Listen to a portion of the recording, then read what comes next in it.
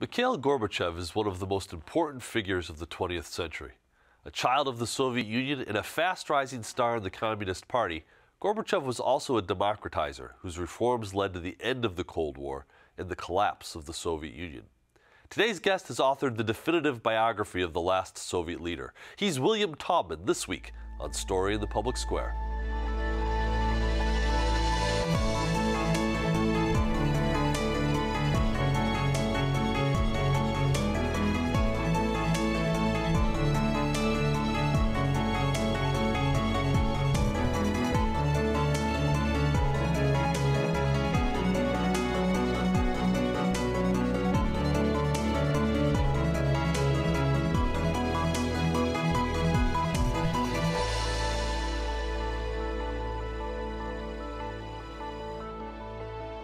Hello and welcome to Story in the Public Square, where storytelling meets public affairs. I'm Jim Lutis from the Pell Center at Salve Regina University. Alongside me is my friend and co-host G. Wayne Miller of the Providence Journal. Story in the Public Square is an effort to study, celebrate, and tell stories that matter. We do that by visiting each week with the best contemporary storytellers, authors, scholars, filmmakers, and journalists, really anyone using or studying narrative to explain the world in which we live. This week, we're joined by William Taubman, the Bertrand Snell Professor of Political Science Emeritus at Amherst College, a winner of the Pulitzer Prize for his biography of Nikita Khrushchev. His latest book is a biography of former Soviet Premier Mikhail Gorbachev. Bill, thank you so much for being with us. You're welcome. Glad to be with you. So you describe Gorbachev's life in just beautiful, exquisite detail. You know, there are some specific questions I want to ask you about what he did while he was premier and why he did it. But tell us about the events that made Gorbachev the man he became. Well, actually, in my book, which is a full biography, I argue that you have to understand his childhood and his years at Moscow University and his climbing the greasy pole in Stavropol, a city in southern Russia, and then the 7 years in Moscow before he was chosen. But once he gets into power, at first he's highly popular. It looks as if everybody loves him, and then he begins to carry out reforms, and then he begins to transform communism, and by the time he's forced out in 1991, he is widely despised, and to this very day, he remains despised in his own country. Is there a moment, though, is there something in his youth that explains why he became a reformer? Well, he grew up in the terrible 1930s. When there was famine, there were purges, both of his grandfathers were arrested. He saw close up the reality of Stalinist countryside, which was a far cry from the propaganda to which he himself was subjected in school. So in that sense, he knew very early on that much of what was printed and argued and said was a lie. And I think that lay at the bottom of his determination, if he ever got a chance, to try to change things. Is it just personal integrity? It is partly personal integrity. He's a unique man. He was a unique leader. A lot of people who grew up under the same circumstances turned out to be lackeys and functionaries. He had a sense not only of himself as worthy and capable of doing great things, but of the system that needed great change. Did that come from a mentor in his early life, from his parents, from schoolmates? Where did that come from? You make the very good point that so many people of that generation did not become a Gorbachev or think like a Gorbachev. He had a rare upbringing. His father, according to his testimony, but others as well, was a wonderful man who encouraged him, who fostered his education, a man barely educated himself. He had wonderful grandparents who thought he was the most marvelous thing on earth. I think all of this gave him a sense that he was special, that he was good, that he could be confident, that he might, as I said before, do great things. So his parents and grandparents would have had the longer view of history, having grown up during Tsarist Russia. So they would have that context and also the Bolshevik Revolution. Yes, but I don't think that they were his political tutors. Okay. They didn't teach him to see through the system, although when his grandfather came back from the Gulag after having been arrested, he spent one night telling his grandson and the rest of the family about how he was tortured in prison. And after that, he never spoke of it. Really? But you can imagine an 8-year-old listening to the story of how his beloved grandfather was tortured and drawing certain conclusions without being told to. So do you have a sense of where his political education did come from? Well, it came from the university. Moscow University, which was the best university in the Soviet Union and probably still is in Russia. There were professors at that university who'd been trained before 1917. Gorbachev entered it in 1950.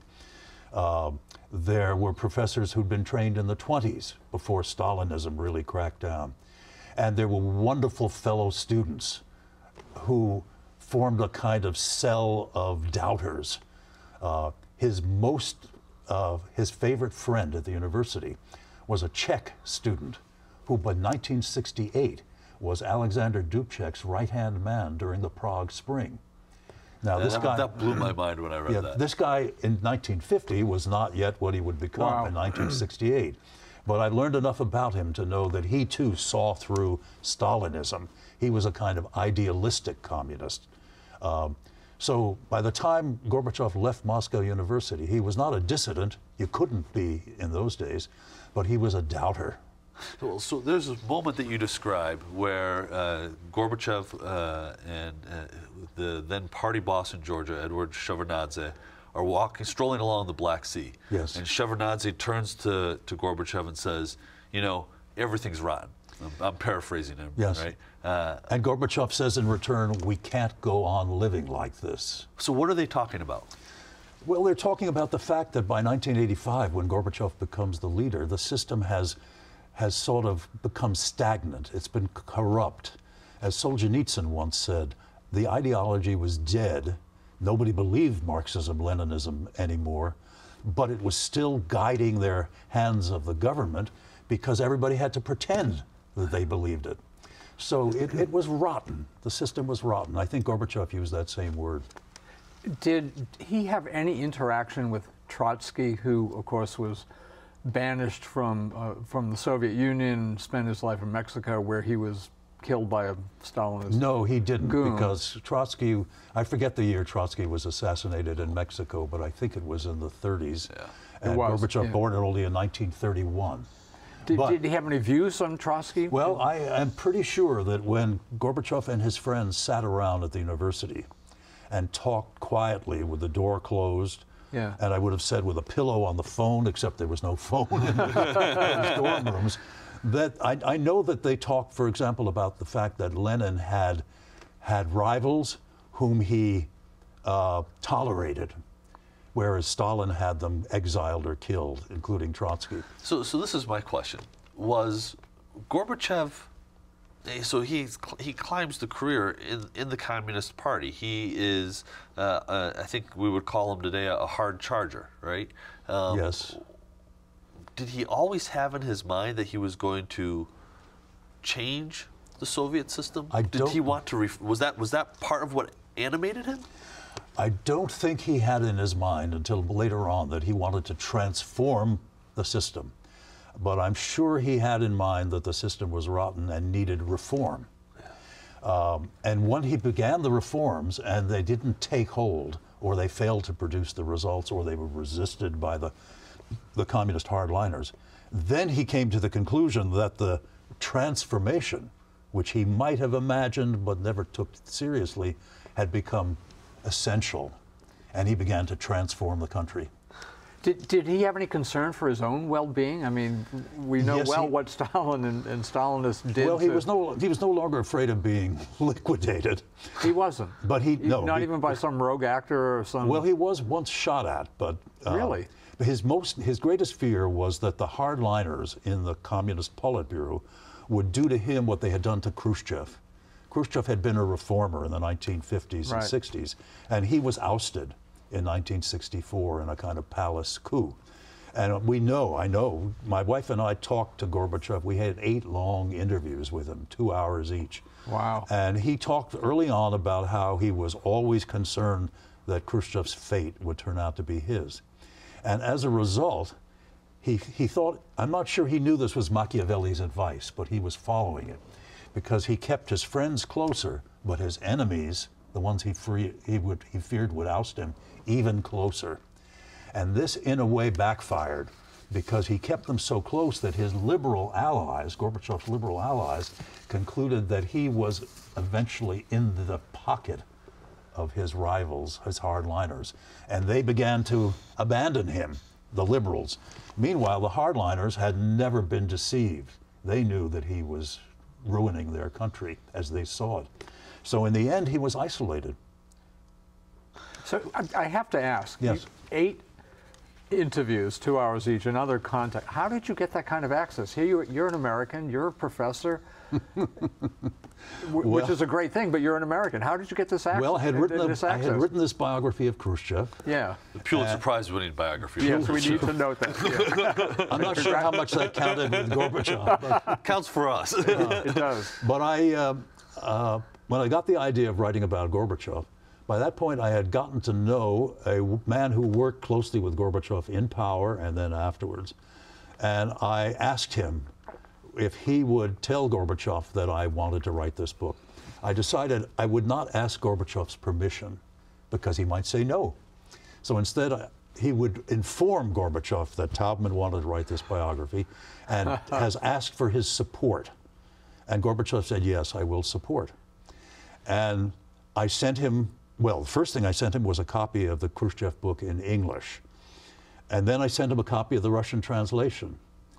And he doesn't read English, so he didn't read that, but he did read the Russian, and he came up to me when I saw him next, which was actually the first time, Gorbachev, seeing him personally, and he clapped me on the arm and he said, "Good, solid book." In English? Did he say it in English? No, in Russian. In Russian, okay. But as a college professor, I've come to know that the phrase "good, solid book" means it's not so good. so I had to figure out what that meant. That's a remarkable story. And it turns out, as we learned from a lot of his aides, that he didn't like to praise people. He was very chary with his praise. So obviously you're there as a professional with these 8 interviews and other Yes. contact. Was there a personal connection that also developed in that process? I mean, I have found in stories I do where you interview someone repeatedly, eventually, sometimes soon, sometimes later, there's a personal connection. Well, I think there was a personal connection, and it helped that my wife, who taught Russian for 45 years at Amherst, was with me, because I think that evoked for Gorbachev a kind of image of his own marriage, which was a wonderful marriage, 2 devoted people who loved each other. His wife later died early in 1999. We also were rather tactical about our first interview, because we'd been told by somebody that you have 1 interview, but you can't guarantee that you're going to have more. So we figured out how to make that more likely. The first thing I did was I phrased every question that I asked him in language that he himself had used. I said, "You once said this, you once wrote this." And the idea was, A, to prove that I'd done my homework, and B, to keep him from simply repeating what he had already said that I quoted to him. Smart. And the other thing was, we knew he can be long-winded. We assumed he'd want to get to the period when he was in power. So we started with his grandparents in the 30s. And sure enough, after 2 hours, we'd gotten to 1948. So it gave him an incentive to see us again. Yeah, you got to come back. And we came back 7 times. So the book is Gorbachev, His Life and Times. Thinking about that period in the 1980s, I grew up a child of the Cold War, had nightmares of bombs dropping in my backyard. I think that, there was so much mythology around the Soviet Union and Soviet military power and their subversive intentions all over the world, that when the first time you heard the word glasnost or perestroika, it was sort of like, well, those are happy Russian words. Talk about his impact on the politics of the West and his relationship in particular with Ronald Reagan. Well, he had a summit with Reagan in Geneva in November 1985, and I watched on television the coverage of a press conference. And I remember words that convinced me. I wasn't sure who Gorbachev was going to turn out to be at that time. But he said the following sentence. He said, "We are convinced that our Soviet security depends on you Americans feeling secure too." That was a sea change, because the assumption had always been we Soviets are secure only if you are insecure. Yeah. That was an example of what convinced me. But another thing that convinced us, my wife and I, we were living in Moscow in 1988 for 5 months doing research. And we saw a film that had come out. It was by a Georgian director, and it was about Stalinism. And it said things, it showed things that just took our breath away. We couldn't believe that they had put this on a screen and allowed people to see it. And our Russian friends, of whom we had quite a few, said, many of them said, this does it for us. Now we know for sure.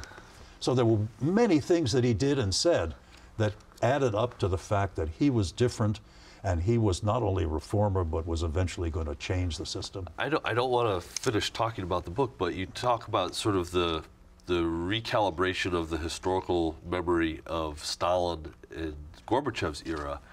In contrast today, the current Russian president, Vladimir Putin, has done a lot to try to resurrect the reputation of Stalin. What does that tell us?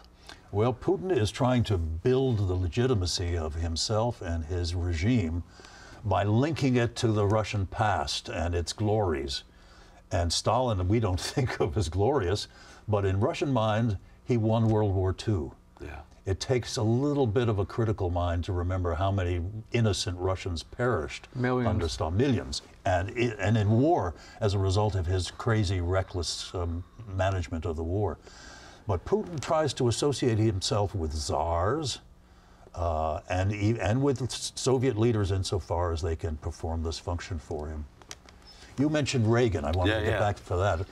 This is one of the miracles that I try to talk about in the book. Reagan is the arch-conservative American president. Gorbachev is the communist leader.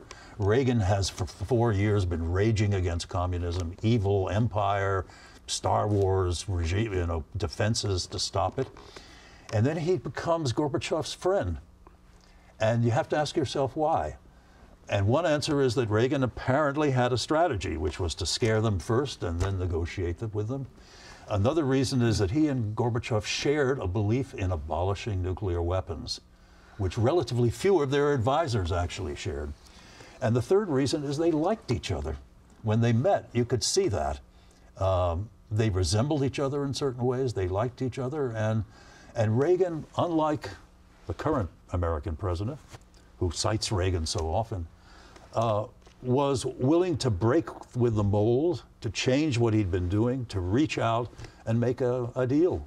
I've read more about the American team around President Reagan at Reykjavik, where they send the aides out of the room, and it's the Gorbachev and Reagan and some translators, and Reagan says, well, let's just get rid of them all. I visited the room in Reykjavik where they negotiated, Hofty House, and the room where this was said. And the American advisors freaked out. This was a nightmare scenario because this was not something they were prepared to actually go forward. They came within an inch of agreeing to abolish nuclear weapons. Was there a similar panic in the Soviet establishment types, similar to what Reagan's team had? I think the answer is yes. Yeah, they wouldn't have admitted they were panicking to their boss, but they were used to relying on nuclear deterrence. So go back to what you just said. Yes. They came within an inch. Well, the transcript. What happened was they're talking in this room: Reagan, Gorbachev, Schultz, Shevardnadze, and they've been debating SDI, and Reagan's been making concessions, and Gorbachev's been making concessions, and suddenly, I think it is. Well, I don't remember whether it's Gorbachev or Reagan. You may remember better. It might have been Gorbachev. One of them says, well, let's get rid of nuclear weapons. And George Shultz, who's standing there, says, let's do it. And you think the next line is going to be, okay, how are we going to do it? But somehow or other it doesn't happen. This is in the very last meeting at Reykjavik. And Reagan wants to go home. It's almost over. He wants to go home. In part because Nancy Reagan wasn't with him. Jack Matlock, the American ambassador who knew Reagan very well and Nancy, says if Nancy had been there, Reagan might have wanted to stay an extra day. And if they'd stayed an extra day, who knows what they would have agreed upon. So is there a link, though, between, Gorbachev is advancing this agenda in the Soviet Union. Is there a link, though, between this desire for more peaceful relationship with the West and his domestic reforms? Absolutely. inextricably linked, because Gorbachev knows that as long as the Soviet Union is involved in a Cold War with the United States, that his colleagues will insist, and he will feel he has to refrain from reform which would destabilize a country while it's in this conflict. In order to cut the defense budget, he has to reduce the tensions. In order to change the system, he has to reassure people that the world, to not paraphrase Wilson, but to alter Wilson, Woodrow Wilson, is safe for Soviet transformation. We're often struck by how the likability factor, for lack of a better word, how two people hit it off, can actually influence, sometimes very profoundly, world events. And you just gave an example. There seems to be that likability factor now between our current president and Vladimir Putin. What do you make of that? First of all, is it real? Do they really like each other? Do you have a sense of that? And second of all, what is each trying to achieve with that sort of fraternal relationship? I think it's possible that Trump likes Putin. I think it's unlikely that Putin likes Trump. Not for the reasons that many people in this country dislike Trump, but that Putin is a cynical former KGB agent who does what he needs to do to advance his and his country's interests as he understands them. And I think they spotted, the Soviet secret services spotted Trump years ago when they realized he wanted to do business with them in Moscow, and realized that they could do favors for him which he might return, long before they imagined he would run for president or become president. But as that began to happen, they could see that this could pay off in a big way. What they did, in the way of favors, I'm not going to cite the famous, what was it, report, the British, the Steele report. Oh, the Steele dossier. Yeah, we won't go into that. But this is standard Soviet procedure, to spot easy marks whom they attempt to use, possibly to blackmail. So that's the way I see what they've been doing. Now, they have a political reason for doing it, too, once he becomes president, because they would like to get him to agree to that Russian troops can stay in eastern Ukraine, or they'd like him to accept the annexation of Crimea. They've got political reasons, too. Now, what about Trump? Well, I have read the Mueller report. I have to tell you, I read the Mueller report, but it's still a bit of a mystery as to exactly what he is hoping to get from them. Probably, he's right. I said this the other day at Salve. Trump is right when he says the tensions between Russia and America are higher than they ought to be. They should be reduced, if at all possible. So let's give him the possible credit of saying that that's what he wants to do together with Putin. The irony of all of this is that Trump has become to seem such a stooge of Putin that the American politics won't allow him to negotiate a reduction of tensions which he may want to achieve. It's the old adage, only Nixon could go to China, only Reagan could negotiate an arms control reduction with Gorbachev. I want to come back to that moment in 1989 where Gorbachev visits Beijing. Yes. In the midst of the pro-democracy protests, weeks before the Tiananmen Square massacre. No, he was shortly before. Right. And his arrival, I remember the way the American media portrayed it was itself transformational, that the Soviet premier had become a champion of democratization. The people in Tiananmen Square wanted to meet with Gorbachev, and they kept passing the word that they'd like to meet with him. But he, of course, knowing the doubts about the demonstration on the part of the Chinese leaders, refrained from that. But he was definitely rooting for them. And he was definitely shocked and dismayed when the crackdown in Tiananmen Square came. But he was diplomatic in that he did not criticize the Chinese government. But you write that he learned a critical lesson that informed his thinking about how to handle the popular uprisings that were coming in Eastern Europe. Yes, a few weeks or months later, similar demonstrations occurred in Eastern Europe. And if he had ever had any thought of crushing them, which I don't think he did, the spectacle of what happened in Tiananmen Square persuaded him that this must never happen at his orders in Eastern Europe. You said so. You gave the McGinty lecture at Salve Regina University last night. At one point you noted that you don't think that there was anybody else in the Politburo at the time that Gorbachev became premier that would have done what he did. does that mean that if there had not been a Gorbachev, we'd still be in the first Cold War? Well, how many years has it been since 1985? I think a lot of people would say, and I would say, that if there had been no Gorbachev, they would have muddled on, trying to make the old system work with minor reforms. They chose him to make what they expected to be moderate reforms, and he shocked them by trying to transform the country. So if he wasn't there, they would have muddled ahead 5, 10, 15, 20 years, who knows, and then there would have been probably an explosion, much bigger than happened when the system collapsed. When the system collapsed, there was some blood, but not much by historical standards of when an empire collapses. So maybe it would eventually have exploded. The leaders of the Soviet Union would have been executed like Ceausescu in Romania. Russia and Ukraine might have had a war like the one in Yugoslavia. We know they've had one, but nothing like the bloodbath in Yugoslavia. So that's my guess as to what would have happened without Gorbachev. We've got about 15 seconds left. What's Gorbachev, what's his life like now? Well, he's hated in his own country, and that must be very painful for him. And he's alone. His wife died in 1999, and his daughter has moved largely to Germany. He's not well. One feels sorry for him. But he's been such an optimist that his last book is titled, I Remain an Optimist. We need to leave it there. Bill Taubman, the book is Gorbachev, His Life and Times. Congratulations, and thank you so much for being with us.